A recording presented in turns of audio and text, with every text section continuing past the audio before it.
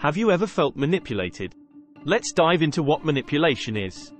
Manipulation is a subtle psychological strategy used by individuals to change others' behaviors or perceptions through deceptive or abusive tactics. It is a prominent characteristic of dark psychology, which studies manipulative, deceptive, and coercive tactics used by individuals to control others. This aspect may be a contributing factor to the mental distress experienced by many. People manipulate for various reasons. Some do it to gain control or power over others. They might use manipulation to get their way or to make others feel less confident. Others manipulate for personal benefit, exploiting others to get what they want. And then there are those who manipulate to evade responsibility, using it as a tool to shift blame or avoid consequences. Manipulation isn't confined to a specific context. It can occur in relationships where one partner uses emotional manipulation to control the other. It can happen at work where colleagues or superiors might manipulate to gain an upper hand. And it can take place in social situations where friends or acquaintances manipulate to influence group dynamics.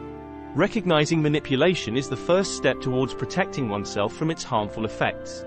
So what are the signs of manipulation? Well, let's dive right into it. First up, we have gaslighting. This is a psychological tactic where someone makes you question your own reality or sanity. They might deny things that have happened or distort facts to suit their narrative. It's like being in a maze with shifting walls. Next, guilt tripping is another common sign.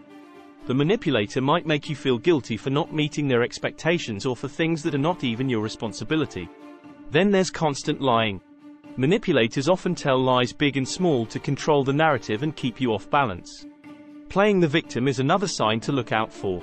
Manipulators might portray themselves as the victim no matter what the situation to gain sympathy and control. Lastly, silent treatment. This is a form of emotional manipulation where the manipulator withdraws communication to make you feel guilty or anxious. These signs are red flags that you may be dealing with a manipulator. Now that we've identified the signs, what can you do about it? It all comes down to 3 key actions: setting boundaries, seeking support, and practicing self-care. Recognizing manipulation is a critical first step, but it's equally important to enforce your limits. This means standing firm in your decisions and not allowing others to sway you against your will. Next, don't hesitate to seek support from trusted friends, family, or professionals. Sometimes an outside perspective can provide valuable insights and help you navigate tricky situations. Moreover, remember to take care of your mental well-being. Engage in activities that bring you joy, boost your confidence, and help you maintain a positive outlook. Above all, trust your intuition. If something feels off, it probably is. Don't be afraid to communicate your concerns. Assertive and effectively remember, awareness is your strongest defense against manipulation. Stay informed, stay strong. If you enjoyed this video, please like and subscribe for more interesting stuff. Thanks for watching.